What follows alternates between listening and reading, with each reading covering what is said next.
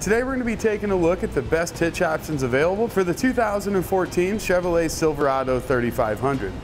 We'll start with the Draw-Tite here. This is part number 65068. We're going to follow that up with the Curt, part number C31023. Now both of these hitches are going to offer a 2-inch by 2-inch receiver tube opening that will be available to us at the front of our vehicle. Most typical applications are going to be for mounting a winch in there potentially. Sometimes people like to use spare tire racks off the front of the vehicle. Also comes in handy for the snow plow applications. If you don't want to make major modifications to the front of the truck, you can get snow plows that'll fit in here. Now the hitches are very similar in that, again, they've got the 2-inch by 2-inch receiver tube opening. They're going to be rated identical to one another. 500 pounds worth of downward force here at the receiver tube opening on both of them. They both offer a 9,000 pound straight line pull, so if we have our winch in there, we can get up to 9,000 pounds on straight line pull. And if you plan on, what some people like to do with these is help to negotiate boat trailers and things like that into really tight areas. You get a lot more immediate response from your steering right up front there. 5,000 pounds is what they've rated it for the gross trailer weight rating. However, the way they fit on the vehicle, they're a little bit different. Our Curt requires just a little bit of fascia trimming right around the receiver tube here, and it mounts pretty much to where it would come out underneath the bumper.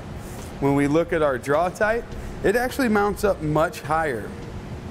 This is going to mount up to a point to where this would actually come out from behind your license plate. So in states where front license plates are required, you'll have to relocate that to keep it visible. States where it's not required, it's not so much of a hassle, but something you definitely want to keep in mind.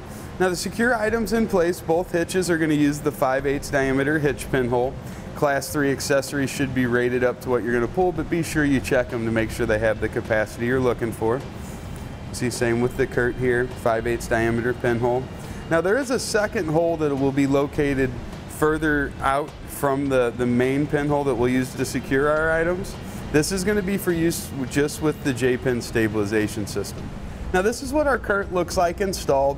As you can see, a nice clean look here on the front. There's the fascia where you kind of trim that lower lip out just a little bit. Now from the bottom edge of that fascia, it's going to be down about 1/4 of an inch to the bottom side of the receiver tube there. So that'll be something you want to keep in mind.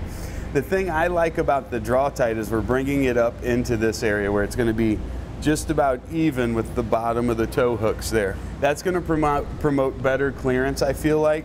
I think the one that's lower like this with the Curt, that's going to be really good for your snowplow applications, whereas if you're doing spare tire carriers, you're doing winches, if you want to move a boat around the house, I think that the higher one's going to be better. That way you won't have to have a big raised shank to get up to your boat trailer tongue.